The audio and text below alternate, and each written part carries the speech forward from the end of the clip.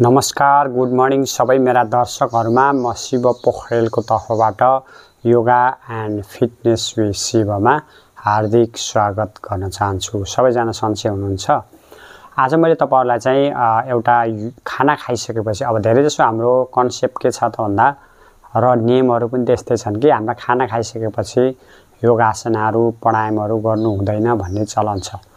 तर आजको भिडियो चाहिँ के छ त भन्दा हामीले योगासन अथवा खाना खाइसकेपछि जो मानिसहरुलाई चाहिँ ढुम्म हुन्छ, अपच जस्तो हुन्छ, धेरै अप्ठ्यारो फिलिङ हुन्छ, त्यस्तो मान्छेहरुले चाहिँ खाना खाइसकेपछि कुन आसनहरु गर्नुपर्छ त्यो टाइपको आसन चाहिँ मैले यो भिडियोमा प्रस्तुत गरेको छु।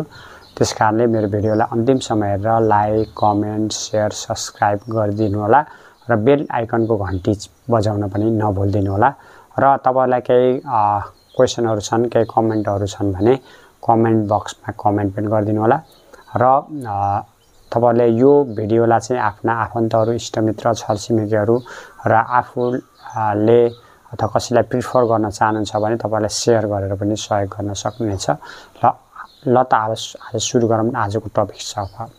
अब हामीले बिहानमा खाना खान्छौं अथवा लन्च खान्छौं, खाना खान्छौं, खाना खाइसकेपछि तत्कालै चाहिँ योगा गर्न हुँदैन भन्ने चलन छ। यसमा चाहिँ सामान्य रूपमा भन्ने हो भने चाहिँ बिहानमा चाहिँ हामी खाना नखाँदै चाहिँ घाममा चाहिँ हिँड्ने गरिन्छ, मर्निङ वाक गर्ने गरिन्छ र साँझमा चाहिँ खाना खाइसकेपछि 10-15 मिनेट चाहिँ वाक गर्ने गरिन्छ। त्यसै गरेर फेरि अर्को कुरा भनेको सामान्य त्यो स्ट्रल गर्न चाहिँ केही हुँदैन तपाईहरुलाई। त्यसपछि फेरि अब हामी योग आसनतिर केन्द्रित गर्छौं। योग आसनमा तपाईले पहिलो योग आसनमा बिस्तारै यस्तै वाइड जस्तो राखेर यस्तै ठ्याक्क यतिको आसनमा चाहिँ यसरी गर्न सक्नुहुन्छ।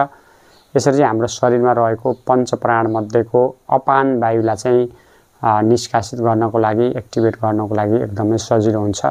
यो आसन पनि गर्नु होला। बटरफ्लाई पोज हो, तर बटरफ्लाई पोज भन्दा थोरै अगाडि चाहिँ तपाईले राख्न सक्नुहुन्छ, नभए यसरी दबाएर पनि राख्न सक्नुहुन्छ। ढाडलाई चाहिँ सिधा गराउनु होला। यो चाहिँ एउटा मोडिफाइड बटरफ्लाई पोज गर्न सक्नुहुनेछ। सास लिनुस्, सास फाल्नुस्, सास लिनुस्, सास फाल्नुस्।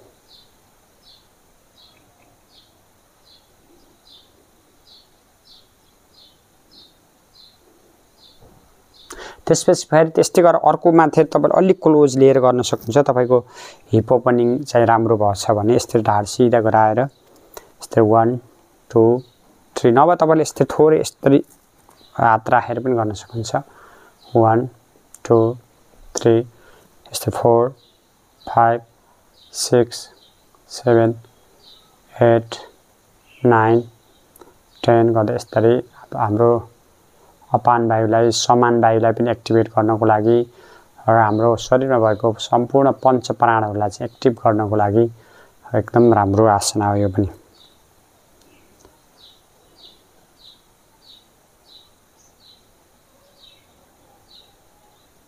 सास लिने, सास फाल्ने गर्नुस्।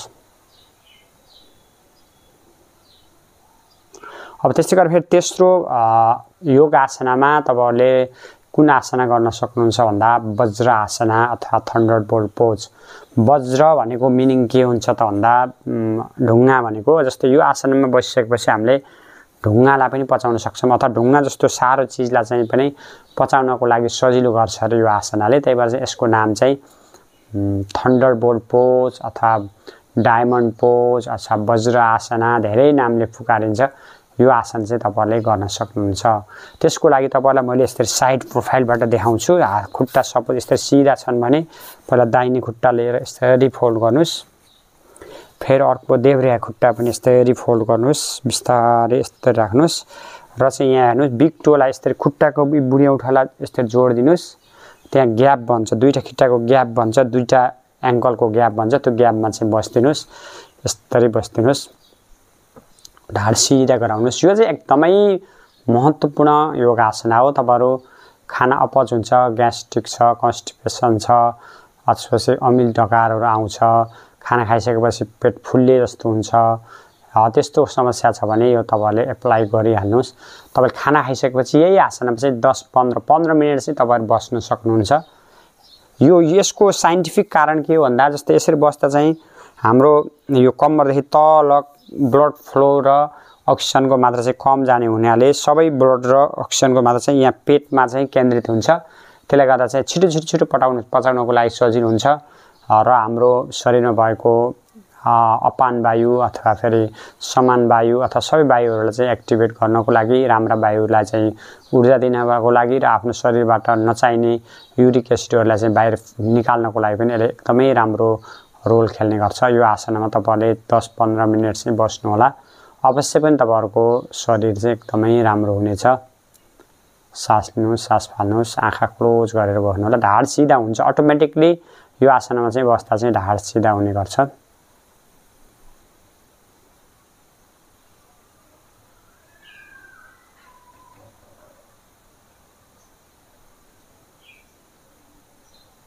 यही आसनमा तपाईले एकदम मजाले बस्न सक्नुहुनेछ।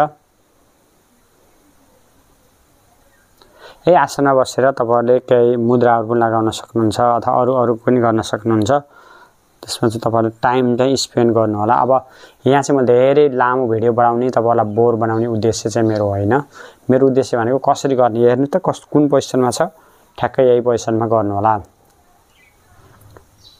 ल अब चाहिँ तपाईलाई के हुन सक्छ भन्दा यो आसनमा धेरै बेर गर्नलाई चाहिँ एकदम दुःख हुन सक्छ, घुँडाको प्रब्लम छ, एङ्कलको दुखाइ छ भने तपाईले यस्तो गराउनुस् र यहाँ चाहिँ एङ्कल मुनि राख्दिनु होला है। यसलाई है एङ्कल मुनि राख्दिनुस् है त, यस्तो राख्दिनुस् र फेरि यस्तरी चाहिँ ठ्याक्क मजाले बस्दिनु होला। यस्तरी यो आसनमा बस्नुस् र अझै तपाईको घुँडाको एङ्कलको दुखाइ छ भने यसरी बस्दिनु होला र तपाईको घुँडाको पनि एकदमै दुखाइ छ, घुँडा पनि खटाउन नसक्ने गरी दुख्छ, धेरै बेरको बस्न सक्नुहुन्न भने तपाईहरुले यसरी फेरि ब्लोस्टरलाई चाहिँ यसरी पनि गर्न सक्नुहुन्छ है। यो पनि वज्र आसना हो है, सजिलो हुन्छ। यसरी गर्दा पनि यहाँ घुँडामा चाहिँ प्रेसर पर्दैन, एकदम सजिलो हुन्छ। यो भनेको मोडिफाइड वज्र आसना भनेर भनिन्छ। यसलाई चाहिँ मोडिफाई गरेर बनाइएको आसना हो।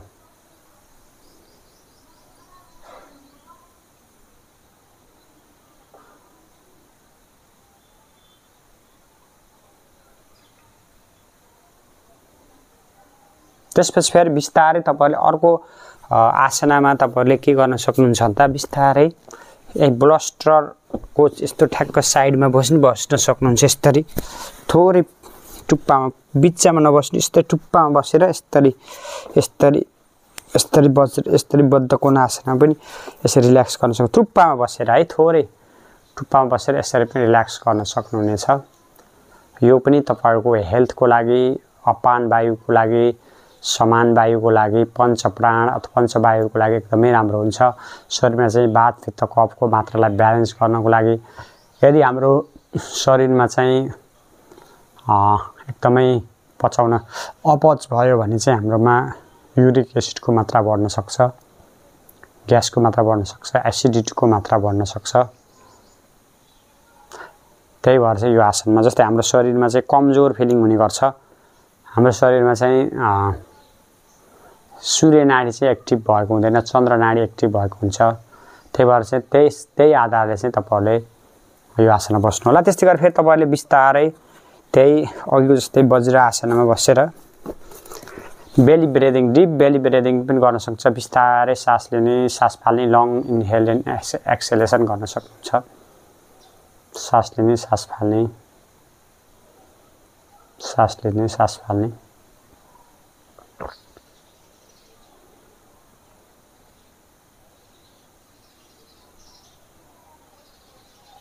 खानपानमा चाहिँ एकदमै ध्यान दिनु होला तपाईहरु पेटको समस्या भएको मान्छेले।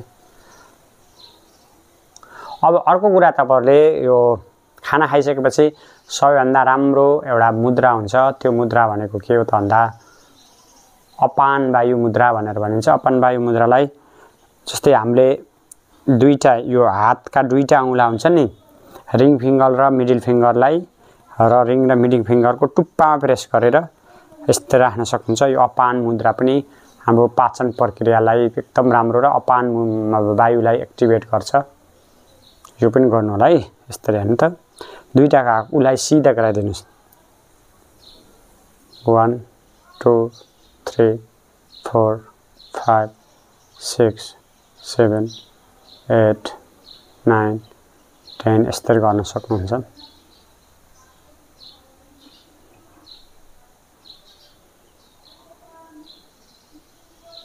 पचाउनको लागि एकदम राम्रो हुन्छ यो अपान यस्तै त गराउनु होला। त्यस्तै गरी फेरि अर्कोमा तपाईले यसरी विष्णु मुद्रा बनाउनुस् यसरी।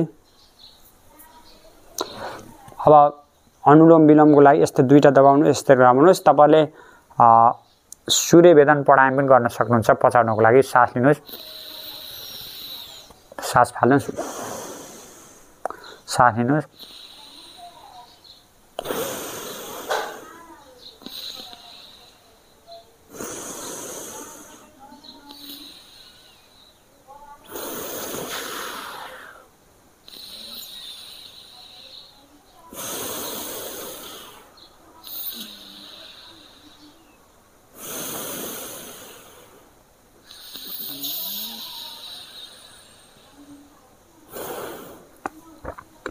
यस्तै गरेर तपाईहरु हेल्दी रहनुस्, सुखी रहनुस्, जहिले पनि पोजिटिभ थिंकिङको विकास गर्नुस्।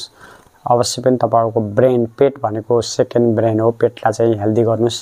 नाभि चक्र अथवा मूलाधार चक्रलाई चाहिँ एक्टिभेट गर्नुस्। अवश्य पनि हेल्दी हुनुहुन्छ, सुखी हुनुहुन्छ भन्दै आज म यो भिडियोबाट ओजेल पर्न चाहन्छु। बिस्तारै जाँदै म शान्ति मन्त्र च्यान्टिङ गर्न चाहन्छु।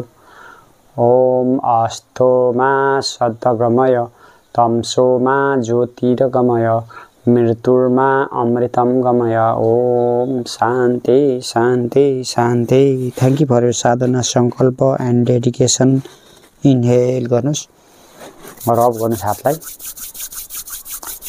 रब गर्दा फेरि हात तातो हातले आँखामा राखेर पिल पिल पिल पिल गर्नु होला। प्रशस्त मात्रामा हिट हुनेछ। नमस्कार yogis, by by yogis, have a nice day yogis.